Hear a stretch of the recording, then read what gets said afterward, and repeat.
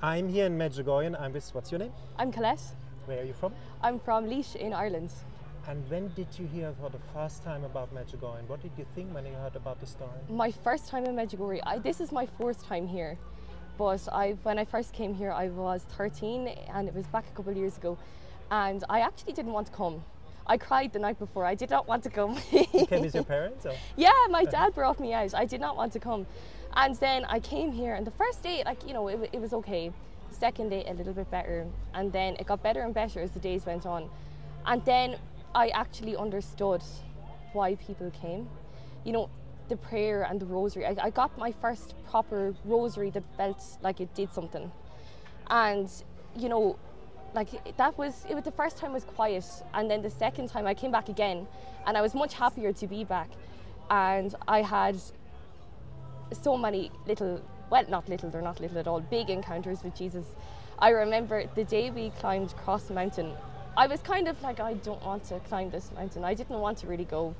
And then we got to, I'm going to say, the 12th station of the cross. I knew that I was going to cry. I didn't know why. I didn't want to. I swallowed my tears, went to the next one, and then it just busted out. It had to happen. And then I got to the top, I had a good old cry for a while, and then we went back down. But I didn't know why I was crying. I wasn't sad. I wasn't overcome with anything. I just, when I started to come back down, I felt so relieved, because I think I subconsciously had some things I needed to just leave there and come down without, but I just hadn't realised it. And then once they were gone, and then I was back down at the end of the mountain, happy out. Yeah. Amazing. Mm-hmm. And did you doubt ever about your Catholic faith? Or? Well, sort of. Like, I got into my faith properly when I was about 12. It was before I got my confirmation with school. And I owe a lot of this to my dad. He would pray with me every weekend, and, you know, like, we'd say rosaries together, and he taught me most of what I know. And then the more we prayed, the more I understood. Again, Friday night we used to go to Mass, and then we'd have the rosary afterwards. And again, I didn't want to go. At the beginning, I didn't want to go, but I didn't argue. And then the more we went, the more it made sense. And then I'd actually get nearly upset if we didn't go. Like, I wanted to go badly. I'd get upset if we didn't go. And then that's when Medjugorje came in, and that solidified a lot of things. Like, it solidified Our Lady for sure, because I heard, oh, you know, Our Lady appears, but I was like, are you sure? Like, really? Like, I don't know about that. And I'd heard of a couple of places where this had happened, like Medjugorje, Lourdes, Fatima, Garbandal, and a lot of things, but I didn't buy it. I didn't. Until you go, you won't understand. Explain. Yeah. You went to Lourdes as well, you said. Right? I did, yeah. Lourdes was a part of a thing I did with school. And a teacher I knew, he worked in the school beside mine, and there was 3 students from my school and 3 students from the other school, and the 6 of us were picked to volunteer to push wheelchairs out in Lourdes. And, you know, it's actually funny, because this happened before COVID, and I was praying. He said to me, you know, like, if you want to come, you know, I can probably bring you. And I said, yeah, absolutely, that'll be great. And then a couple of things came up, and he said, I'm really sorry, but I can't bring you anymore. The spaces are full, it's not going to suit, blah, blah, blah. It wasn't going to happen. I wasn't taking no for an answer. And for whatever reason, I really had to go. I felt like I never really felt called for Medjugorje properly, but I understood it once I got there. But Lourdes, I had to go. And so I prayed, and I prayed, and I prayed, until I felt peaceful about it. And I felt, you know, if I'm going to go, now that's Our Lady, and that's it. And if she doesn't want me to go, I'm okay with it. Like, I'm at peace now. I'm happy with whatever the answer is. Then I remember one day I got home from school, and I didn't have a great day. Like, it just wasn't good. And my mum came in and said that she'd been speaking to that teacher, and he said he wanted me to go to Lourdes.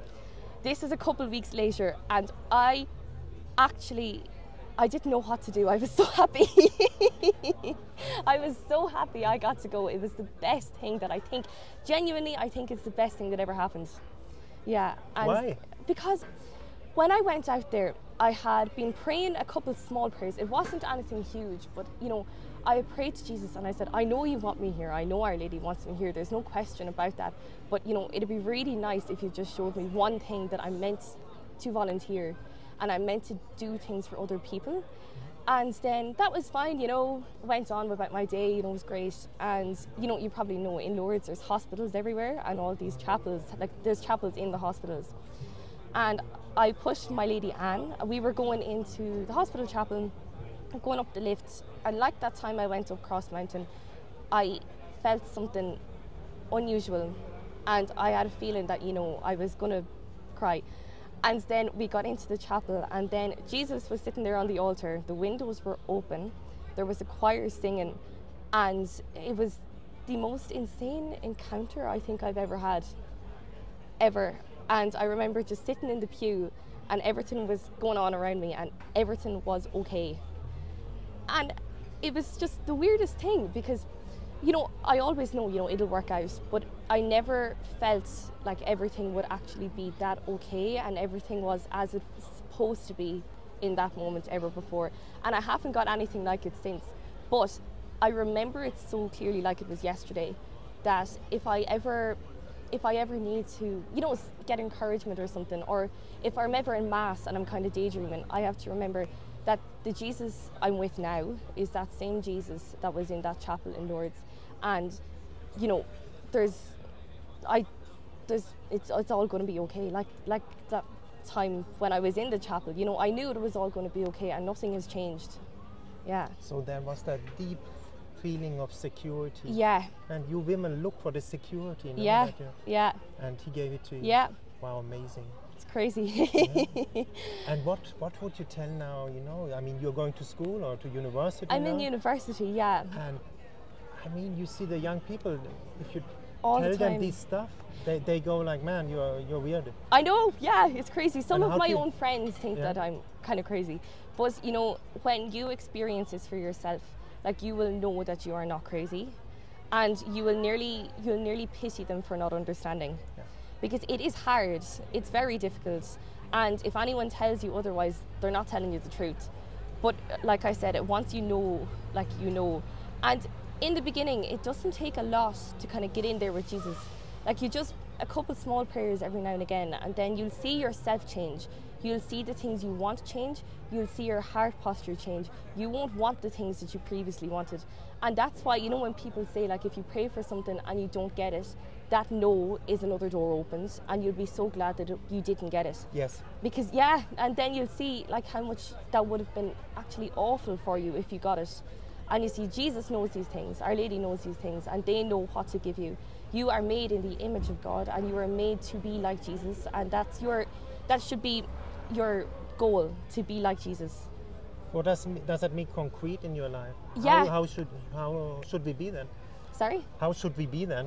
How should you be that? Yeah. Well, prayer is the first thing. Like, I don't know, but I can't do that if I don't have the grace. Yeah. And the only way to get the grace is through Jesus. And Our Lady especially. Like, Our Lady has done very special things. And, you know, and I heard a friend actually speak to me today about this statue of sleeping St. Joseph, and she writes down her prayers and she puts it under the statue, and it's achieved. That's something I want to get into, because they swear by it. Like, they say that it works 100%. And so, you know, I feel like that it's another thing that if you're worrying, it'd take your mind off it because it's sorted. And if you want graces for things, you know, the sacraments are great. Like, you know, that's the whole purpose of the sacraments and the sacramentals. So, you know, going to confessions, receiving the Eucharist, and then, I don't know, saying a rosary to Our Lady. And another thing people forget is you don't have to sit there and do nothing to pray. Like, you know, we're told to pray without cease. So if you're doing something, you're pottering around the kitchen, pray that way. Because I find that helps me as well, because I don't know, it helps me focus on what I'm trying to say, and it does a lot. It works wonders, really. Wow. And you made the experience that just praying from the heart is Yeah. enough. We don't have to perform. We don't have to 1 million rosaries a day. No. A simple prayer from the heart, authentic, honest. Yeah. And I'm not perfect either. I sometimes I don't even pray every day. Yeah. But then once you get back into it, you know, you'll be okay. You will be okay. Yeah. And what would you tell people? What is so special about Medjugorje? What is Medjugorje for you? I think everybody has a similar opinion that when you come into Medjugorje, you feel peaceful. and you don't get that at home. And partially because, you know, you're away from home and you're not surrounded by work and like your family troubles or whatever's going on.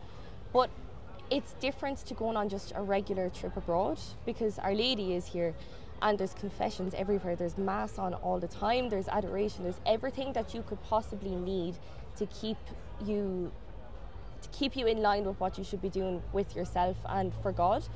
And peace is just everywhere, and everybody is calm, everybody seems happy. And you know, it's like this, you hear so many stories from other people about what happened to them and what Jesus did for them and how bad their life was, and then Jesus took it all from them and sorted it out. Like, when you hear all this, the encouragement you get from that is so good.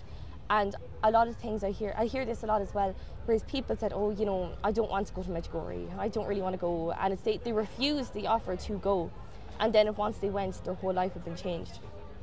And it's just amazing, and it makes you really wish that, you know, like, more people who knew, to pray for them to get the chance to go, but to also say yes to that chance, because a lot of people don't want to, and if they did, you'd be very surprised what could happen.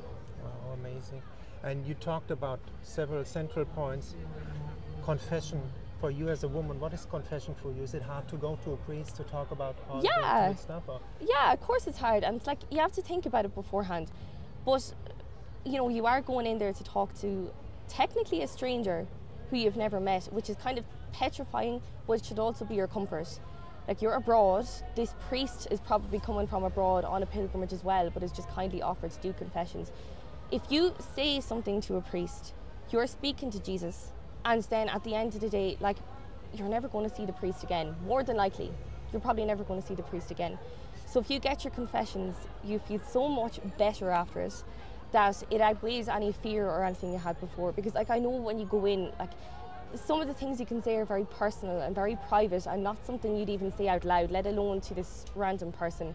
But it's just important to remember that this priest is a vessel for Jesus to speak to you, and this priest is there to give you the benefits of the sacrament, and the priest can't judge you or do anything like that. That's not how it works, and you, like I said, you'll feel so much better after. Yeah. And then we say in our Catholic faith, you're in a state of grace and we can go to receive Holy Communion. Yeah. What is Holy Communion for you? Holy Communion, Eucharist. yeah, Holy Communion is just literally me being able to get Jesus literally into my soul and speak to Jesus that way. And it's kind of like, you know, if you ever try to pray and you're trying to speak to Jesus, but you don't have the words to actually say what you want to say, it's like, okay, Jesus, you're in my soul now. You've made my soul. You know exactly what's going on there. Just do what needs to be done. Please just do what needs to be done. And that way, like, I have the comfort of knowing that Jesus understands me better than I understand myself, because he made me. Like, before I ever existed, he made me. And so anything that goes on, he gets it. And, you know, another thing to remember is Jesus was human too. And I think this is so comforting, that Jesus walked this earth, and Jesus had the emotions that we have. And Jesus was scared, Jesus got angry, Jesus was joyous. Jesus is love, and Jesus is understanding. So you have to remember that there's nothing that he doesn't get. And it's one of the nicest things about Catholicism, I think, that I love, you know, because no one else has this. No other faith has the Eucharist, and no one else has these unexplained Eucharistic miracles where it just starts to bleed. Nobody has that. And another thing I've heard, I don't have no witnesses now, but like, there'd be people in St. James's Church in front of the Eucharist and they'd have unexplainable exorcisms. Just for no particular reason. There's no priest trying to do it, but it's just the Eucharist takes all of these demons out. So when you think about it, if you receive the sacraments, you're doing okay. You're really doing okay. Yeah. Wow, it's amazing what you're saying. It's just, and the rosary prayer for you, it's hard to pray the rosary? Sometimes. Sometimes it can be, but the more you pray, the easier it gets. And again, I started praying when I was 12. I remember when I didn't own a rosary beads at the time. This was before I got my confirmation, and we have a picture of the Sacred Heart in the kitchen and a rosary beads was hanging down. And I remember thinking that everyone at home would think I'd be weird if I was praying it. So when no one was in the kitchen, I used to run and steal the rosary beads and make sure no one was looking and run back into my room and pray. Yeah. And I have this little blue book that my granddad gave me, and it went through the sorrowful mysteries, the joyful, the glorious and the luminous. And it said which day you were meant to pray each prayer. And I said, okay, I'm going to follow this little book. And it had even as far as the Hail Mary and the Our Father written out. And I remember in the beginning I get distracted and I wouldn't know what I was really doing.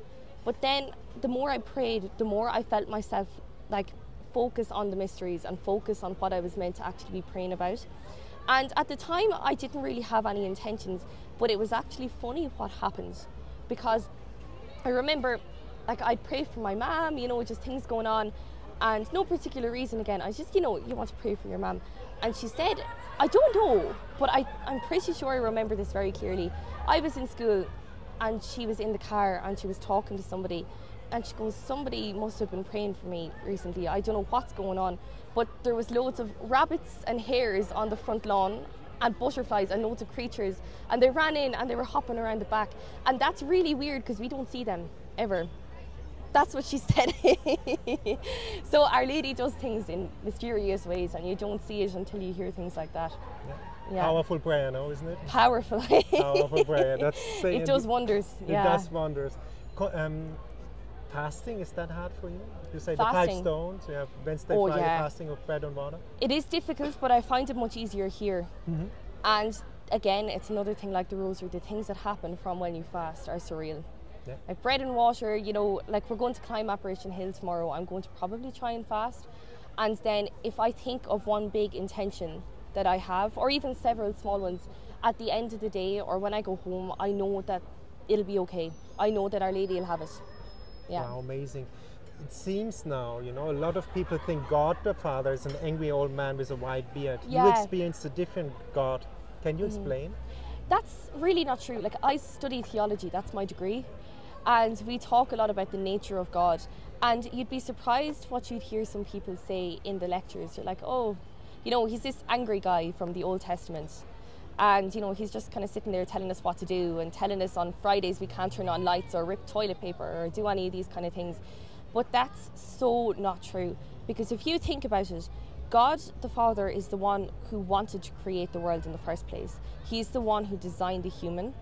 And then when the fall happened, he's the one that decided we needed a human version of himself to try and fix all this. And it's like, you know, like Jesus was his only son.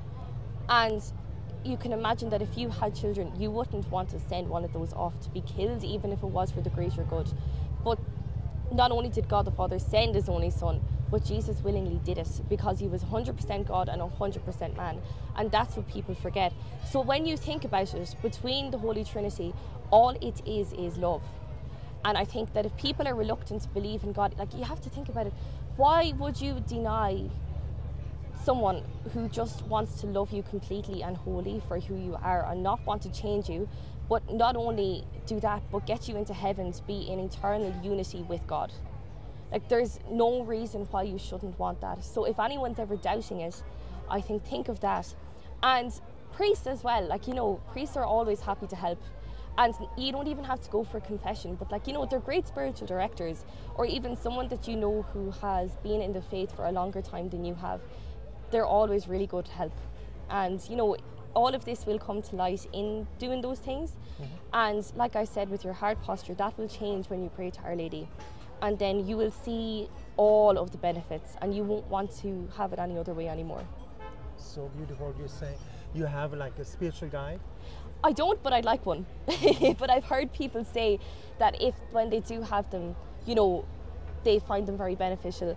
And, you know, when I do go on pilgrimage and stuff, you know, you'd speak to priests, like, even in a confession, and then you go on a rant and you'd explain everything to them and you get some really good advice back.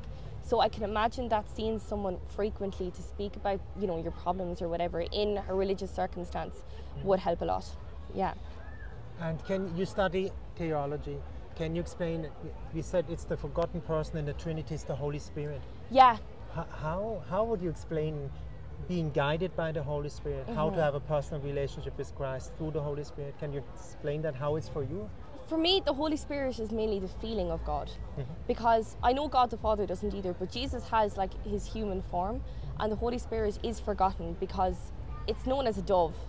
But, you know, like especially in Medjugorje, like you can see the Holy Spirit work through testimonies. But not only that, I think it's amazing when you see people get prayed with and they're fallen through the Holy Spirit and they walk up feeling God and they know, and it's things like that that make them so doubtless of the truth of everything.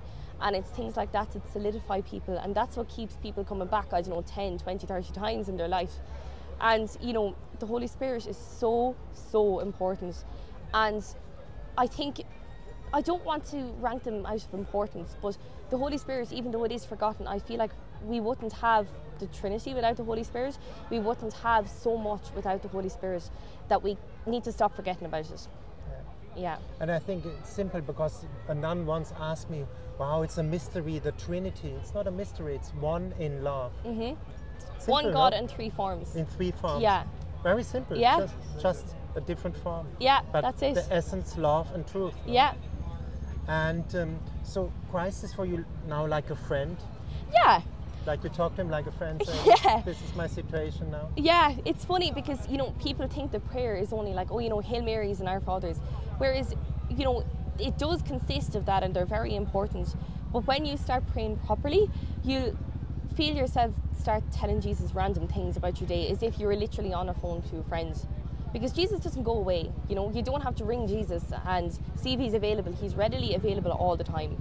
So it's nearly like as if you talk to yourself in your head, but you aim it at Jesus. And it's you're telling Jesus, oh, this happened today and this happened. Oh, whatever happened today. Oh, I'm actually upset over that. That was so good and thank you for that. You see this happen in your head.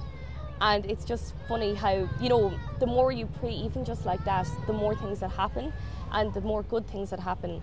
And the bad things are taken away. It's special. It's really special. You also made the experience when you have a grateful heart that more graces come, more prayers are answered? Yeah, because you know, you have to recognize, like, even though you might want to take credit for all the things you've done, you owe all of it to Jesus.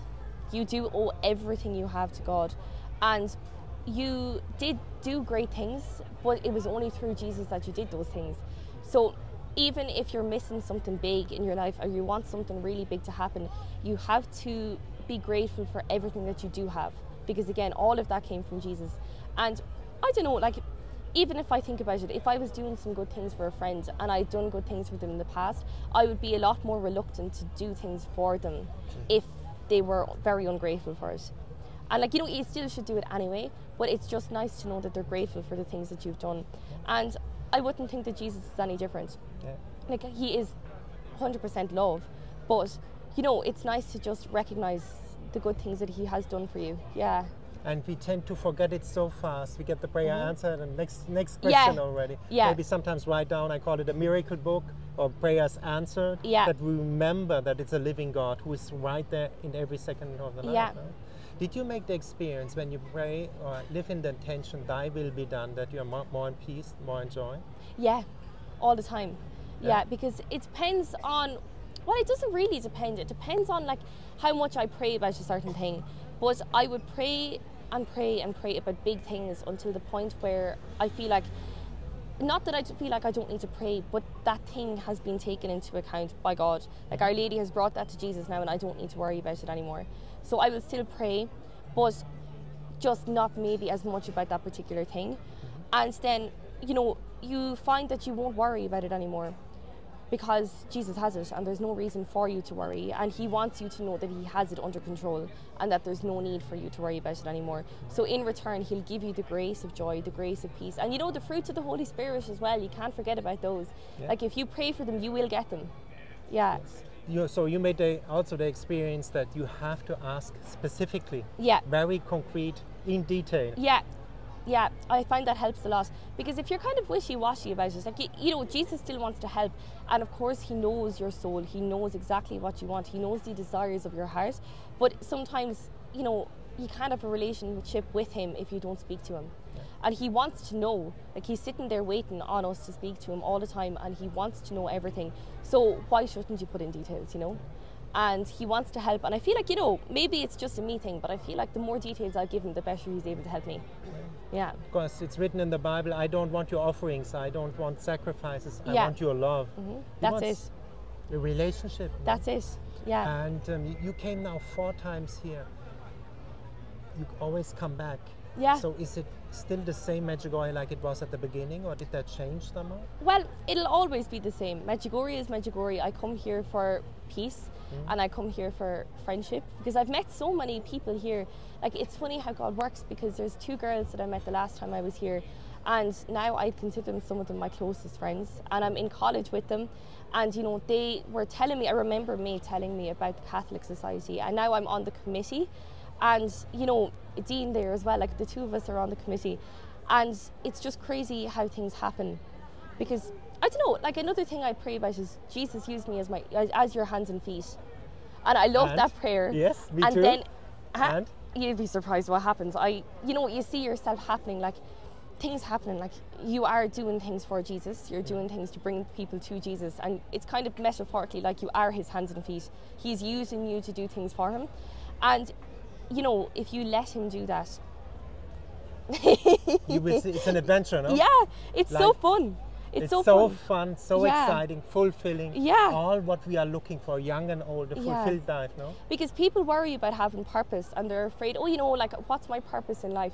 And it's like, I don't know, if you go to Jesus, he made you, he will give you that purpose. He has that purpose for you, and if you look for it, you will find it. And then if you trust him, surrender is another thing that people aren't very good at. Me too, by the way, I'm not very good at it either.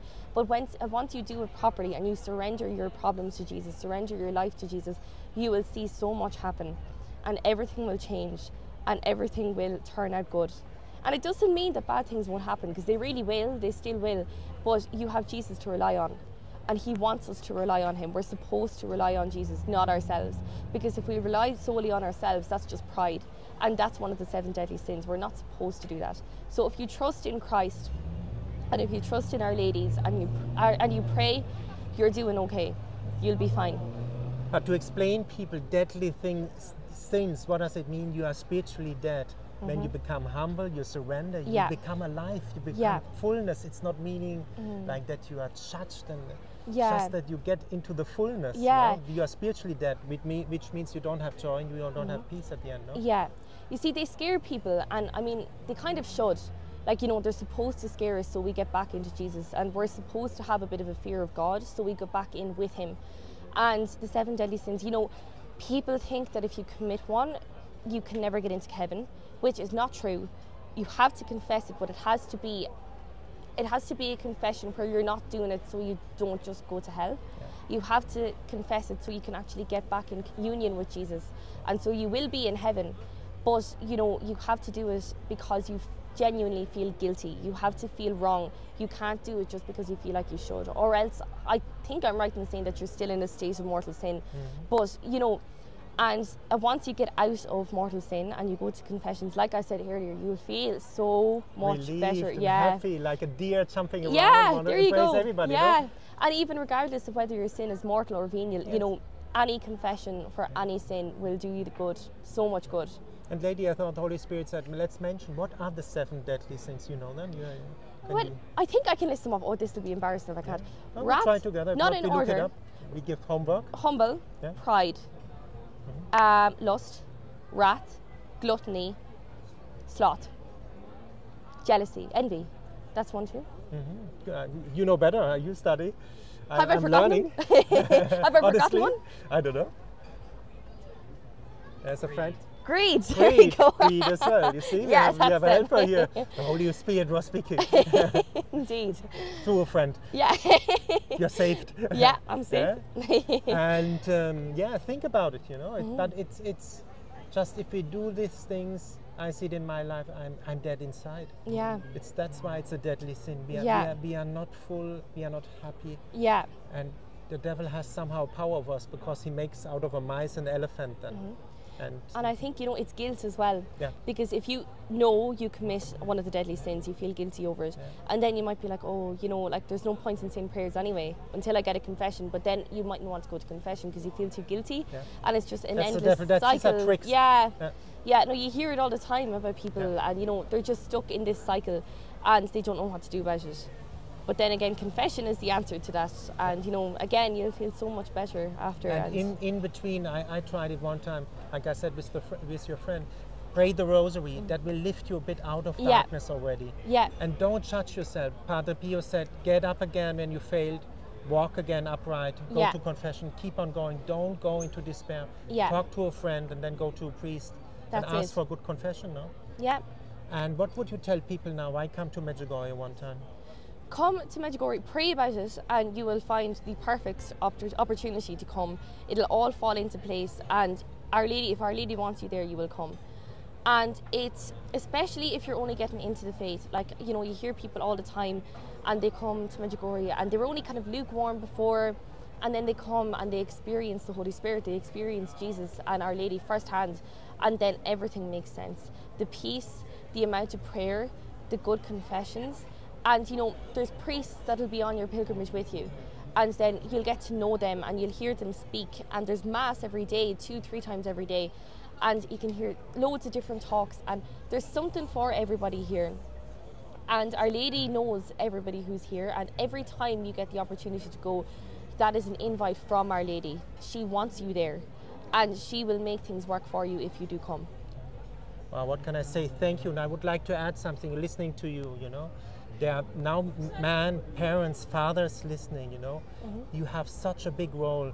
Look at you. You talked about your father, your grandfather. That is the important for a girl. You can form her identity in Christ. We have such a big responsibility as men. We are so brainwashed, and we have to get back to be just good men and talk about the faith, be in the faith, and give it like you. I see a stable young woman here. It's because of your father. It is because of that, yeah. It's because of that. Yeah, it's difficult, and I can imagine that it was difficult for him as well, because, I don't know, like, in the beginning I probably thought he was talking nonsense, and I see, you know, other people talk about their families and they never believed, you know, like their parents or their grandparents, whenever they said, oh, you know, you should pray, like you should do this, sit down and pray the rosary with us or anything like that. Oh, you know, do you want to come to mass? And they say no. So it's difficult, and I like, you know, I give them a lot of credit for that, because I can guarantee you I would not be in Medjugorje or anything without them. And again, don't, if you are not, nobody has no fault. Somebody listen now feeling maybe ashamed, man, I'm not a good father, but you can change now. Start the journey now. It's never too late, and don't be embarrassed. Go to a priest, and you know, it's not to condemn you, it's to inspire you. These videos we do for inspiration, to change, to you know. It's all for the sake of hope. You know, it's not for shame. None of this is for shame. And people go in feeling ashamed for the things that they've done, but the whole purpose is to get rid of that shame through prayer and through Jesus. That's the whole entire point. And you made maybe the experience as well. You left things on Cross Mountain. All these things at the end, the problems, the challenge are gold nuggets just to get closer to God, to grow in faith, to get closer, to start talking to God like a friend. That's it. That's it. What can we say? Hello from Medjugorje for all of us. Hello from Medjugorje. Thank you for that beautiful interview. Thank you so much. You're welcome.